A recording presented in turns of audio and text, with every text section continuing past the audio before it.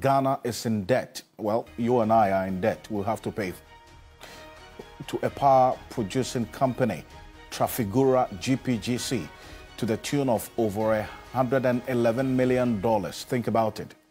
Over $111 million. And I'm going to tell you why, exactly why we're having to cough out this amount of money and what has resulted in it, exactly why we should all be concerned about the state of affairs.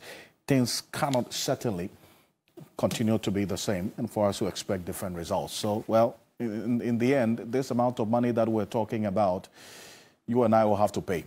It is not the Attorney Generals or the President or anybody. It is a cost that has been slapped on Ghana by essentially Ghanaians.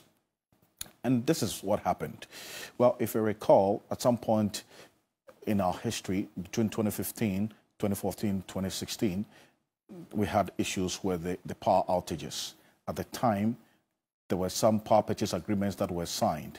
Well, according to John Peter Amewu, sometime on the 20th of September 2018, he addressed a press conference indicating that as of the end of 2016, 14 power purchase agreements had been signed by the Electricity Company of Ghana with about 1,104 megawatts of electricity as estimated. And then also 18 PPAs were also signed by the ECG with an estimated 6,000 megawatts expected. All combined, we're talking about 32. Now, after that, sometime in 2022, there was that decision to have a committee put together to review some of these power purchase agreements that were set up or that were signed at the time. After that committee that was made up of the Energy Commission, the ministry itself, and other stakeholders, there was a decision taken to abrogate a number of them, in fact, and also review a number of them as well. Out of that, we understand 26 of them were either reviewed, renegotiated, or cancelled. This particular power purchase agreement is one of the many that were cancelled, according to Peter Amewu, based on a decision that the Attorney General's office had actually recommended that they should take, or it was prudent for government to take, to cancel those PPAs. Guess what? This Trafigura GPGC was one of these independent power purchase, or the power producers contracted by the NDC government in the height of this energy crisis that we found ourselves in. The contract terminated in 2018 when the MPP government took over after this audit of the power purchase agreement that resulted in the dispute. Take a look at this. Now, when that decision was taken to abrogate that particular Trafigura power purchase agreement, the company decided to go to court, submitted to arbitration in the United Kingdom. In January 2021, the UK Arbitrary Tribunal issued a final award after finding out that Ghana actually breached its contractual obligations to Trafigura GPGC. That decision to abrogate, according to the court in the UK, was a breach of the contractual obligations. It was a judgment that was slapped on us to the tune of over $134 million. And that includes some issues of the cost that Trafigura itself incurred. Ghana only made a partial payment amounting to a little over $1.8 million, leaving a balance of over $111.4 million, almost $111.5 million in arrears.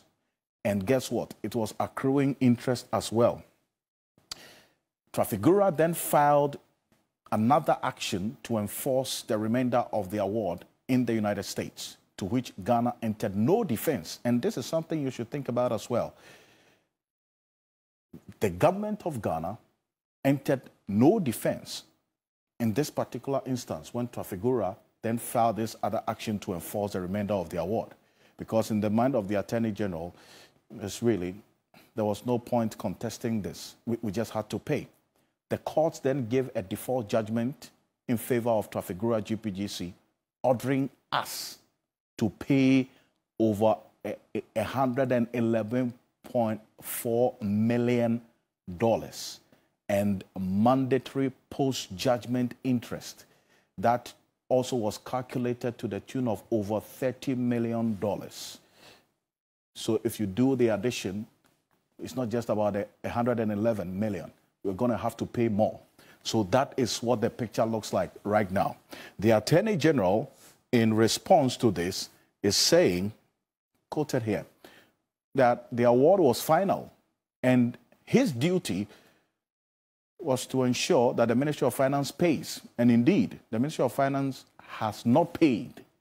He's not the Minister of Finance. So really, the burden of this new development is not on him because he doesn't pay. And that's his response to critics who say that, well, he should also be answering questions and taking the blame for this, the non-payment of this arbitrary award, which has not resulted in further costs to us as a country. Well, this is judgment debt. We've had conversations about judgment debt and how sometimes things are allowed to just go through without any action because some people inadvertently benefit from these judgment debts. Well,